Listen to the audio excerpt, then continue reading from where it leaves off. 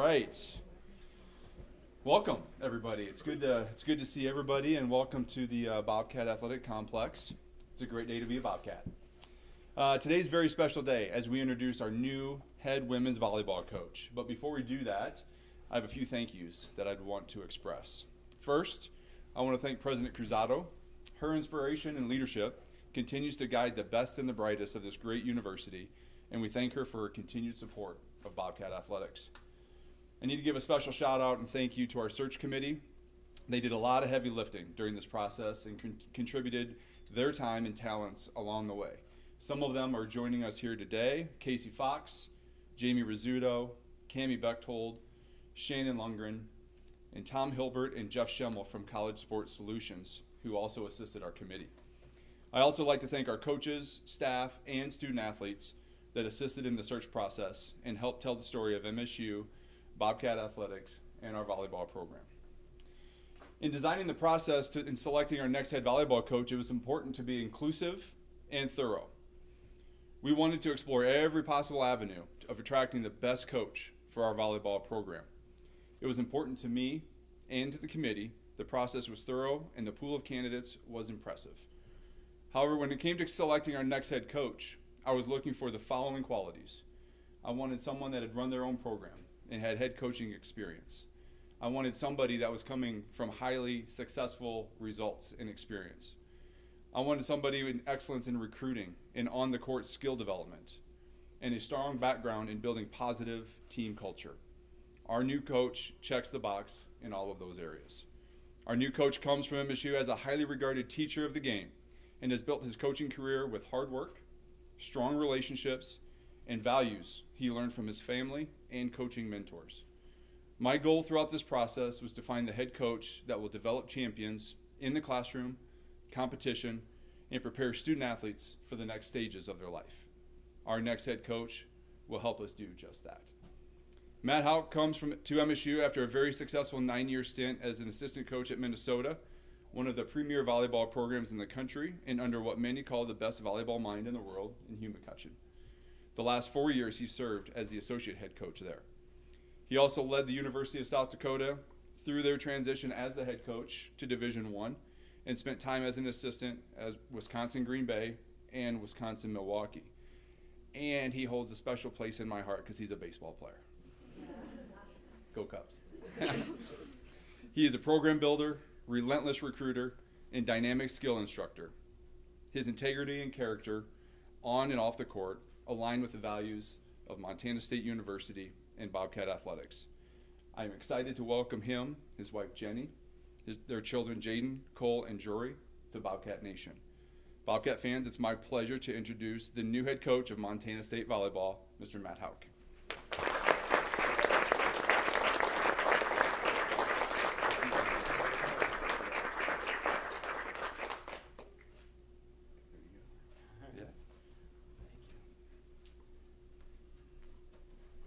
Well, I hope I can live up to all that. Yeah, thank you so much for having me here today and giving me the opportunity to say a few words to you. I would like to start with a few thank yous as well.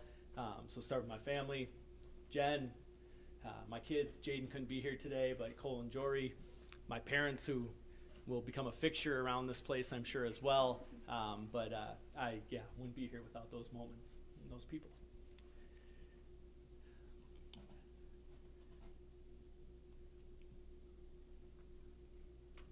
I'd like to say thank you to Leon and his staff, right? What a, wonderful place this is. And just right away when I landed, it felt like a no-brainer if they gave me an opportunity to come here. I've been doing this for 20 years, and I've been at a few places. And the thing that stood out is people matter. And so when I decided that I was going to start doing this search, the biggest thing I was looking for was the right people. And a place where I felt like I could be authentic and help guide young people to find their authentic voices and try to become the best versions of themselves during this process. these years are hard, right? 18 to 22, super formative. We're out on our own for the first time, trying to figure out who we are and what we stand for. And we're doing that in the spotlight of the arena, right? With people coming and watching us and judging us and posting about us in social media. And it's a tough time. And I believe that this responsibility we have as leaders in that is really important. And that will not be taken lightly by myself or my staff. We will try to do our best to be the best role models we can be, all while pushing these young people to, grow in who they are as humans, grow in who they are as competitors. And I think if we do all those things and we do them in a good way, we will produce championships. And we'll hang some banners in our facility, and we'll participate in some NCAA tournaments. And if we continue to do that, who knows where we could take this thing. So the right people are here. I believe in the leadership that is happening from Leon and his staff. I believe that their support in volleyball is going to allow us to accomplish the things that we want to accomplish. And I'm just really excited to be here and get a chance to get going. Finally, I would like to thank Hugh McCutcheon. He's been a wonderful mentor of mine the last 9 years. The staff at Minnesota was great through all of this as me trying to move on. And I won't forget my time there. So I guess questions are in order. So what can I answer for you? What did you know about Montana State before you took the job? I knew it was beautiful. During my stint at South Dakota, we did come out here and play one time, so I had been to campus once, and I got to make that flight in over the mountains, and it feels to me like it's a no-brainer. If you can get a kid up in the air and fly in here, it feels like we're going to seal the deal, probably. I think what I learned quickly was the passion that this administration had for athletics being successful here. And that was a big part of what we were looking for. You can't build a program if you don't have the support from the top down. It's just really, really difficult. And so I think after that very first conversation that Leon and I had, I think I hung up the phone, and it was one of the first things that Jen and I talked about was just like, hey, this admin has the backing, or is backing their athletics programs. They want to see them do well. We clearly could look and see how well football was doing in men's and women's basketball and a variety of the other sports, which led me to believe that, again, the infrastructure was in place for us to do some big things. Familiar with the Big Sky Conference, again, you notice those teams that are playing good volleyball no matter what level you're at, and clearly there's some good volleyball being produced in this conference. And this is we got some good recruiting, not only locally, but you can go south into Colorado, you can hit some, there's some good recruiting in this area of the country, and probably some real hidden talent because of the club volleyball scene not being as large as it is maybe in some of the bigger metro areas, right? You can get some talent in this area that maybe other people aren't all aware of, so we're going to utilize that to the best of our ability. What do you think of the team, talent-wise, that you just inherited? Yeah, there's some really nice pieces in place. I think, again, over the course of while I was interviewing for this, I don't know, maybe I watched a dozen of their matches from this past year. It's clear that they can play volleyball. It's clear that they're physical. First touch was going pretty good. They could handle that. And, again, some really good individual performances happened this year. I think what you could see is there was inconsistency, right? Some really good performances, some not so good performances, and maybe a variety of things in between that stuff. And so that'll be a big part that we got to get going is we got to get consistent, right? We got to raise the level of maybe our floor, right? Continue to build up what our baseline is of mastery, and maybe stable things out a little bit and be a little bit more consistent across the board. So it's not so night to night how we're playing. But I have a lot of confidence that we already have the talent in the room to do some things. And for sure, we're going to try to recruit really well as well. As we graduate players and they move on, we're going to have to fill that with talented kids. What's the first thing on your agenda? This. The team and I met this morning at 7 a.m. We had a good meeting. You know, we tried to lay out some of our principles and what we're going to stand for and who we're going to try to be. We tried to lay out what I believe is important, maybe some fixtures of what our culture is going to be built upon. And so that was the first thing. We had to get in the room. We had to talk about that stuff. They had to know where I was coming from and what I stood for and what the expectations were going to be. We're going to let them get their feet wet in these first few days of school, and then we're going to hit the ground running. We're going to get in the gym next week, Tuesday, right away. And, yeah, we'll find out, right? So, yeah. Coming from Big Ten country, you know, obviously it's a very rich volleyball program, just community over there. What's your vision for this program? Obviously, you know, winning a Big Sky championship is something we've heard over the last couple of years. What's the plan to attain that? Yeah, it's a really good question. I don't know all the answers to that yet, right? As we got to get in the gym and we got to figure things out. We got to figure out where we got to get a little bit better and where we got to, just grow and that stuff. But absolutely, the goals are big. I think I said to Leon at some point around this, I'm not interested in being mediocre. So I didn't want to go to a place where I thought that was the pinnacle of it, right? You know, I don't know, being 500 and being fifth in a conference. Like, I didn't want that. I want to at least strive for greatness, and I think if we do that right, then we got a good chance to achieve it. So, yes, we'll have some outcome goals.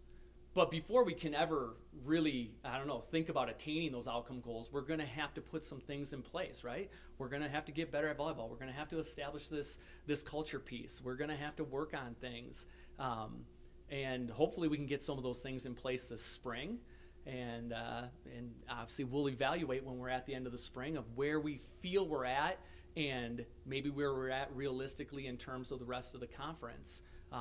But I'm definitely not going to cap us. I'm not going to say like, hey, I think in year one we can be third place. I can't see the future, so I don't think I can predict that. I can tell you this one thing.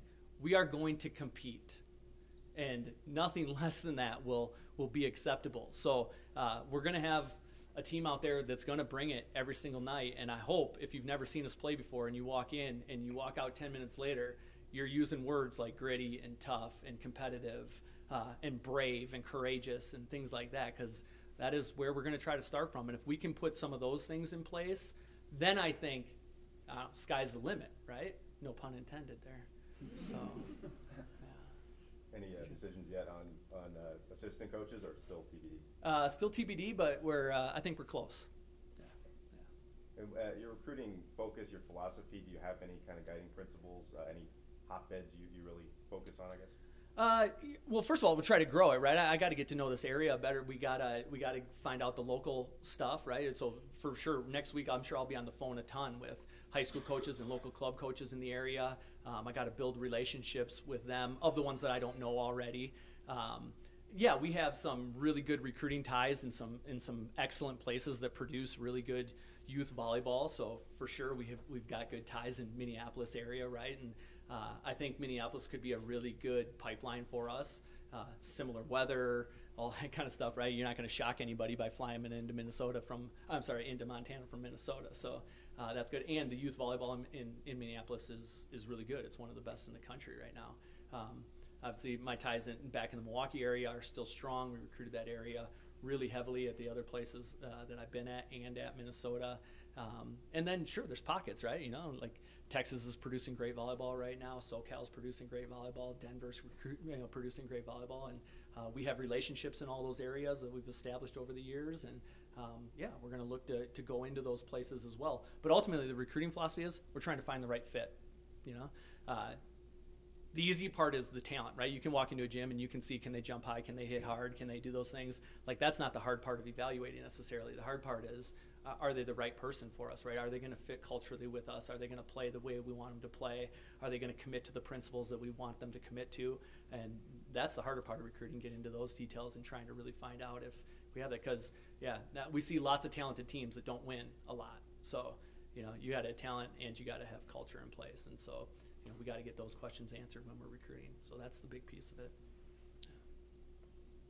What do you know about the rivalry, the Cat Grizz rivalry? I know there was 6,000 people in the stands last year for it, so that's pretty cool. I think somebody compared it to me. Obviously, I was the head coach at South Dakota for 6 years, So it's been compared to me of what, you know, USD and SDSU are a little bit, right? You know, you got 2 Division I schools in your state. Most people in South Dakota are either red or they're blue kind of thing. And it sounds like that's fairly similar here in Montana. So it's a big game, well, 2 big games for us, right? And for sure, like everything, I'm sure the pride is strong here. And it'll be important for us to put on a good show on those nights. So you play baseball. How did volleyball kind of get to be your career? Wait, this is a volleyball meeting? I'm in the wrong place. Okay. My mom was a high school volleyball coach for about 30 years. I grew up in an area of the country where boys volleyball was very strong. I got to play it growing up. I played high school volleyball. I also played high school basketball and high school baseball. My dad was also a high school coach, basketball and baseball he coached. I played baseball for my dad in high school. And as I was evaluating towards the end of my high school career of what I was going to pursue, I thought baseball was my best opportunity to compete at the highest level collegiately.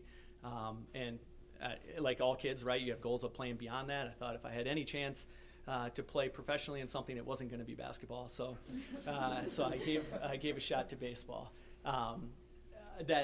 My baseball eligibility came to an end. I still had some credits left to graduate, and it just so happened that the volleyball coach at UW-Milwaukee approached me, said she remembered that I was a pretty good high school volleyball player, and asked if I wanted to come into the gym as a student assistant.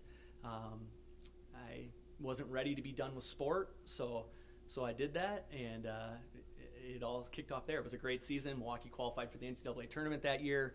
She offered me a part-time position on the staff the following year, and it just kept leading to the next thing. And I don't know, somewhere maybe 5 years into it, I was like, oh, maybe this is what I'm doing for a career. Maybe I'm a volleyball coach. So, and it just kind of steamrolled, right? And then head coaching job at South Dakota, and then, one afternoon in March, Hugh McCutcheon calls you and asks you if you want to join his staff, and that's a pretty hard no. So you figure out a way to make that, or a hard thing to say no to. So you figure out a way to make that happen, and away we go. 20 years later, here's a former baseball player turned volleyball coach.